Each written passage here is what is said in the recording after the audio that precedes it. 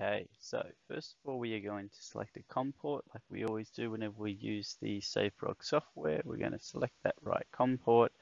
We're then going to go File and head to Project Mode. We are going to use this test for this particular example.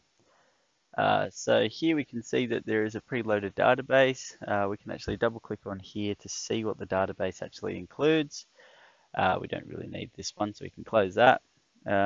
This is our user phone book here, and as an example, we've got IDs 1 through to 10, and this is what the remapping is, what people would actually be calling from the door station. 101 equals ID 1, 102, etc., all the way across. To enter this into the actual database, we can go to the main entrance panel here, hit the phone book, because this is what we're entering into the main entrance panel. Here it will pop up with this little window.